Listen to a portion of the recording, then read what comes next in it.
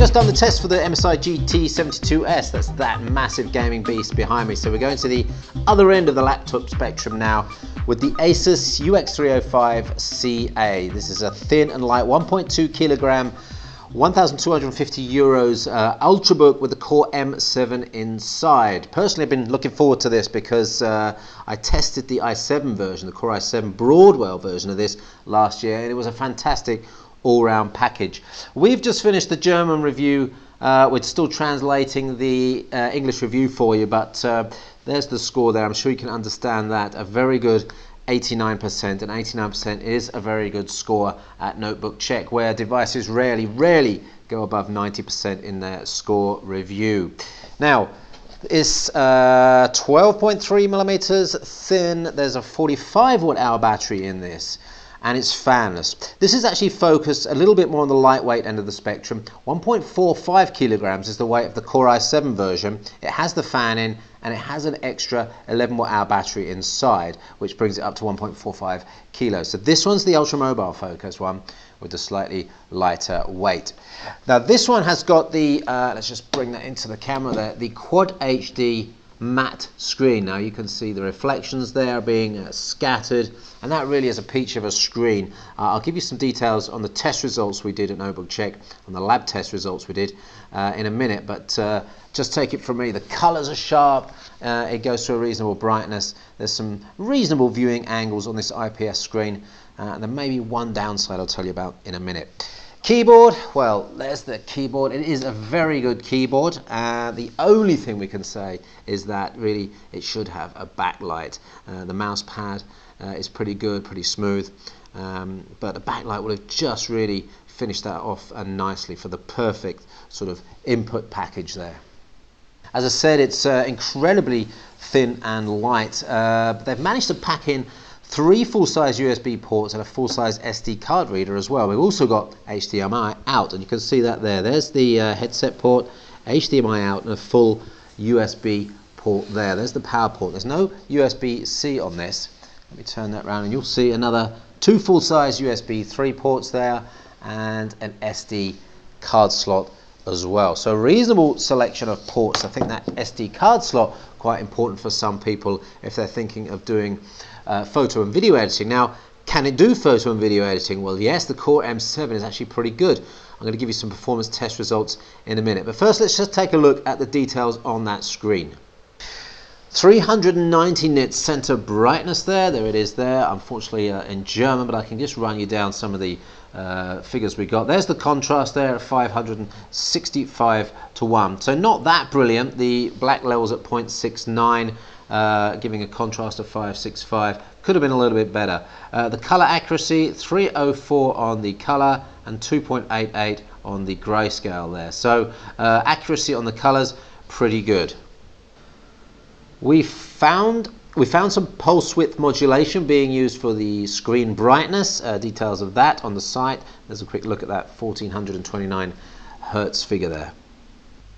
We've also got some reaction times on the screens. That's more for gamers, and you won't find this really being useful for much gaming, although we have got one game result we can give you later on. And there's an overview of some comparison devices, including the UA there. It's the Core i7 version. That's this one here in the middle, and that one's with the full HD IPS screen.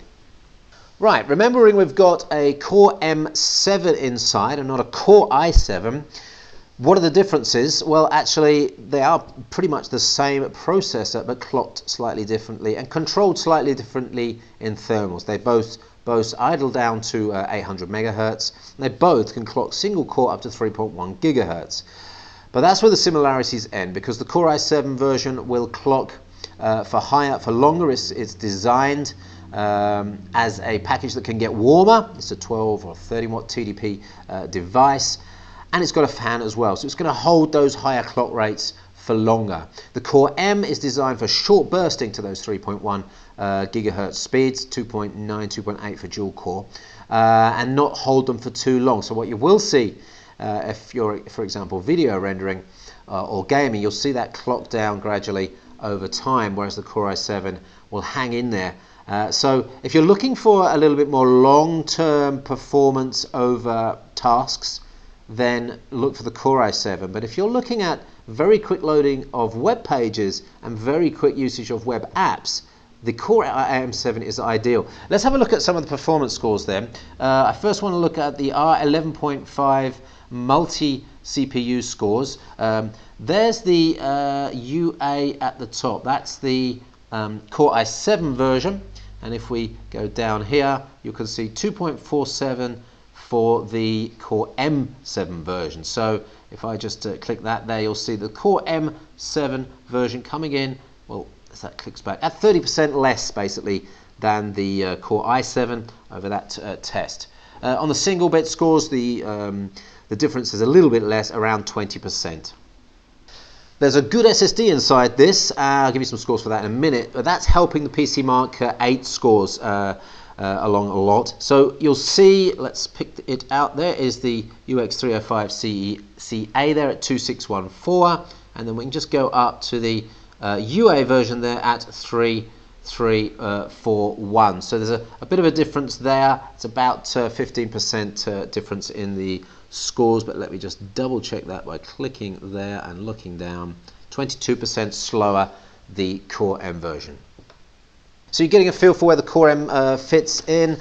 So this can be considered a really lovely companion device for web browsing, web activities, short-term video rendering, HD video rendering and video editing on this should be no problem at all, with 2 or 3 timelines, some fades, some overlays, not too many filters, because that really relies on CPU usage rather than the QuickSync video processor that's in here that can really help speed up those things. Long-term gaming is really a no-no. I said I'll give you some scores. I'll give you those in a minute. But first I want to look at the SSD scores there. We've got a Micron SSD inside. We've got the 512 gig version in here. So go back to that price. It was 1250 euros for a Core i7 with a half a gigabyte of SSD, 8 gigabytes of RAM. Those ports, the very, very lightweight, fanless, silent, and fairly cool build. I think that's actually not too bad a value. Those are the SSD scores there. Maximum 475.2. 475.2 on the sequential reads. On the 4K write, an important one, 90.66. So I don't see many people having a problem with throwing around large files on the Zenbook UX305CA. 3D Mark 11 performance is down there at 1188, and that's not that good really. There you can see some comparable devices. The Dell XPS 13, the Core i7 version of that coming at let me just, sorry, 3D Mark 11 scores we want there, 1556, and we go down the list there and you'll find the CA a little bit further down there at 1188. Just above it, the UA version at 1525, sort of matching that Dell XPS 13 performance. And there you go, we did our work testing games for you there, a really good set of gaming test results from our reviewer. 3 of those coming in, so the original Tomb Raider 2013 game coming in at minimum settings, 40.6. Minecraft no problem, World of Warcraft no problem at low settings. You might even be able to get a little bit of League of Legends done at low settings as well, but we didn't test that. More details on the gaming then in the full review, but just bear in mind that there's not a lot of green there to really consider. One of the downsides sometimes to these fanless devices is they're allowed to get very warm. That's not the case with the UX305, and here you can see the maximum temperatures there, 39.1, 38.6 on the top right, so 39.1 would be across here, 38 across there. Really nothing to worry about at all. Anything below 40 is really nice and cool. Now I've got something to say about battery life on this. Now you're getting a smaller battery in there, 11 watt hours. I wonder how much that would have weighed, probably under 100 grams to add that in. Would I have gone for 1.3 kilos and a 54 watt hour battery instead of the 45 watt hour battery? Well, looking at these battery life figures, I think yes I would, because we're only getting 6 hours 42 Wi-Fi serving. That's not a bad figure, of course, but compared to the UA version, we were getting a little bit more than that. We were getting 561 minutes compared to 402 minutes, so 40% more. And I think one of the reasons for that, and I've seen this on a number of devices, is the QHD screen. The very tight, very high DPI screens actually don't have a lot of space to get the light through. There's a lot of electronics and not a lot of translucent material to get that backlight through. So consequently, you're having high LED backlight power, and I'm seeing this on the UX305. It doesn't idle down below 3 watts with the screen on, whereas some devices, I've seen the XPS 13 with the matte Full HD non-touch screen, idle down to under 2 watts. And looking at the figures that we had on the Core i7 version, which was a Full HD screen, it looks like that was idling down a bit lower as well. So bear that in mind. You've got this extra 1 watt at low light to 2 watts usage at high brightness with this screen. That's the trade-off you're going to have for the QHD screen. Personally, I would prefer to have a Full HD screen on this and save that 1 to 2 watts on the brightness. But if you're working, if you have that sort of minimum entry level requirement of 1920 by 1200, as some do, this doesn't reach that. So you might want that QHD, 4K native videos, for example. Yeah, well, that's up to you. It's the trade-off, power versus resolution. Right, I'm going to have to translate the pros and cons for you now because it's in German. We haven't got the English translations done yet, so let me go through it. But before I do, thanks for watching, but don't forget to subscribe to the channel. Please subscribe, it helps us, and it also gives you notifications when new videos go up. And if you got anything out of this video, it doesn't take a second just to press the thumbs up button, give us a like. That helps us push these videos out a bit further, a bit faster, and to improve our technology that we use to test devices and record the videos for you. Pros and cons. Going from the top, matte Bildschirm. That's a matte screen, and it is a nice matte screen. Lautloser Betrieb, fanless, noiseless operation. Erwärmt sich kaum. It doesn't get warm very much. That's fine. That's good. Gute Tastatur. That's a good keyboard. We don't have that backlight. That's mentioned in the cons. Gute Akkulaufzeiten, that is a good battery life. I wouldn't class it as the best in class. The actual Core i7 version with a slightly bigger battery seems to be also a little bit more efficient. Schnelle SSD, fast SSD, although it's not a RAID system, that's getting 0.5 GB a second on sequential reads. On the negatives then, Contra, durchschnittlicher Bildschirm. On the contras. On the contras then, on the contras, durchschnittlicher Bildschirmkontrast.